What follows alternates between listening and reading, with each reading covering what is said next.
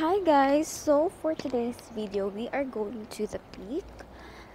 First time kong sumakay ng tram guys, papuntang the peak kasi whenever we go to the peak, nagbabas na kami kasi mas cheaper than the tram.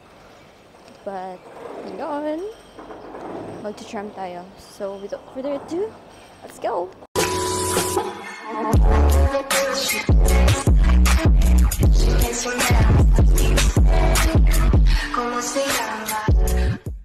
At sa kasamaang palad, I didn't expect na grabe ang ulan. Kaya naman, wala na tayong magawa. I-push na natin to.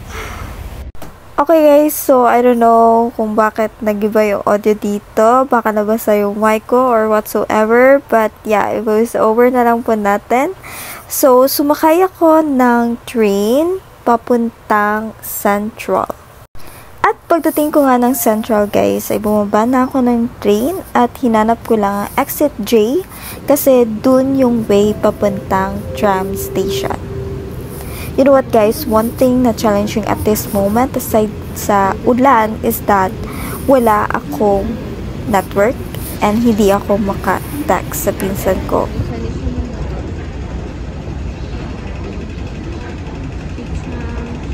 Sana early pa tayo makarating dun sa terminals kasi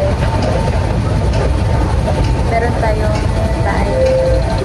para sa voting at 1:30. So sana makaabot na. Ayan.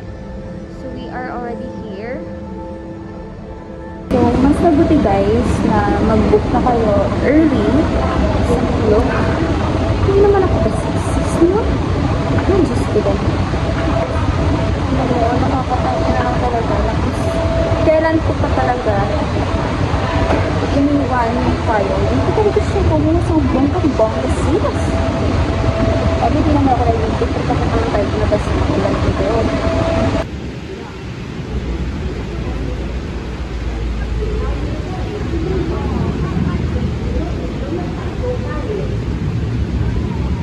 So, ayun na nga guys. Again, nandito na tayo sa loob ng tram. Dito ako pumesto sa likod ng driver. Sinuunahan ako kanina dun ng dalawang babae sa unan. Kaya dito na lang tayo po. But anyways, ayun na nga.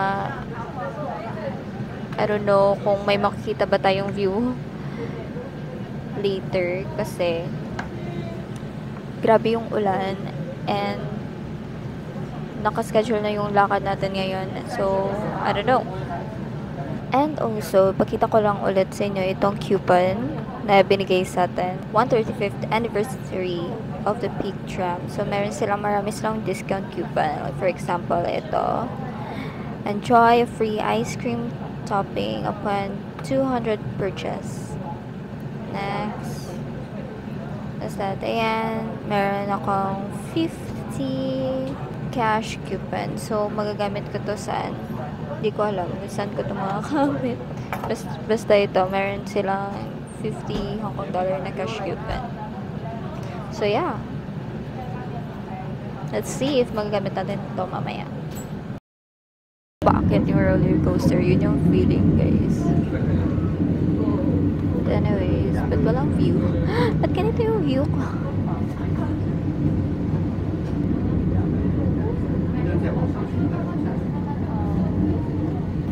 Maling upuan yung naupuan.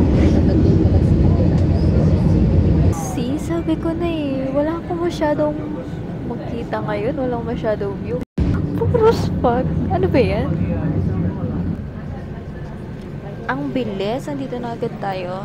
Like, so fast.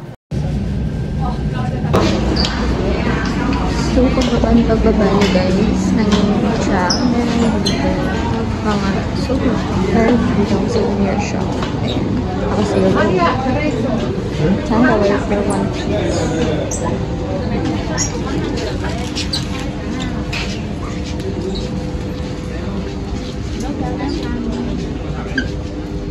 Marami mga abubot.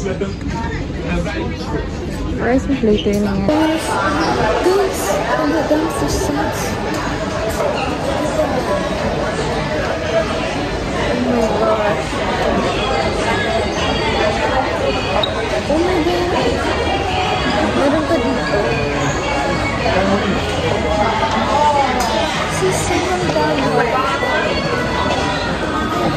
And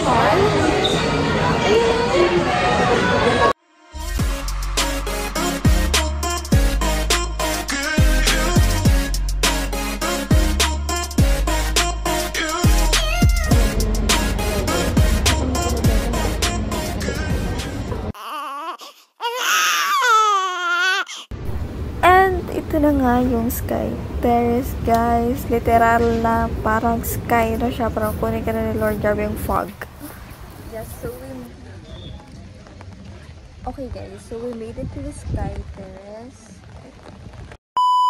So ayun, guys. Pinabalik tayo ni Koya sa baba kasi grabe yung ulan. We can just come back daw as long as we have the ticket. It doesn't matter daw. Ganap tayo ng 7-Eleven kasi kailangan natin bumili ng SIM card. Yeah, that's it.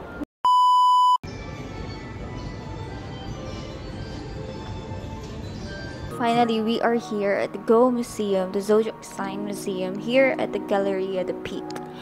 And sabi ni Kuya, pwede daw ako mag-stay dito 30 to 40 minutes. So, let's explore the area. Meron daw itong 7 rooms. So, yeah. I hope. So, pag open, ito na agad yung makikita nyo, guys.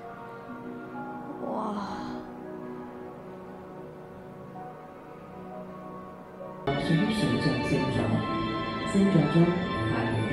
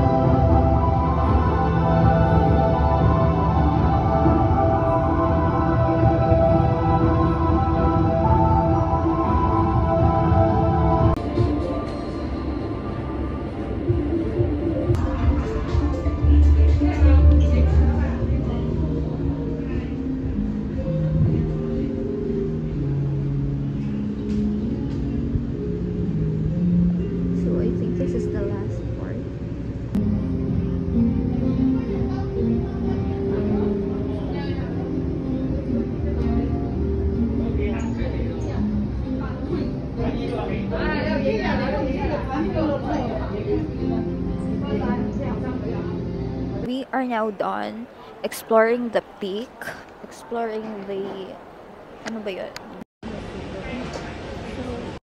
Now, kailangan nating magmadali. Kailangan nating umuwi na, guys. Yeah, we need to go back now. Aba, nakakaputang ina tong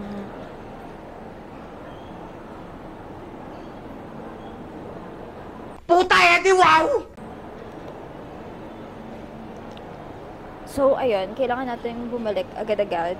Like, ngayon na. Kasi, mag-ready pa tayo for the dinner mamaya. Bakit kasi may pag-dinner? Hindi ko na na-explore ng charas. Hindi naman natin ma-appreciate masyado ngayon dahil nga, or because of the weather nga, guys. So, hindi natin ma-appreciate yung view. So, walang saysay yung Sky Terrace natin kasi yun na nga.